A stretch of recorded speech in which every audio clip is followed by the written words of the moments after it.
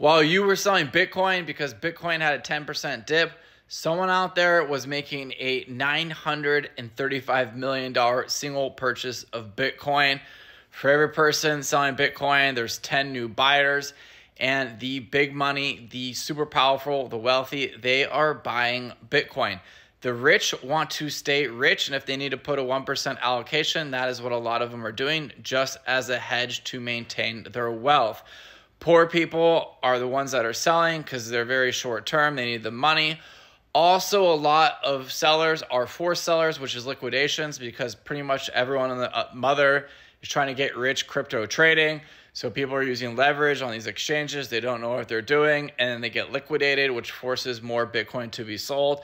So this is why you're seeing wild swings in each direction, is because there is a lot of leverage in the crypto trading market.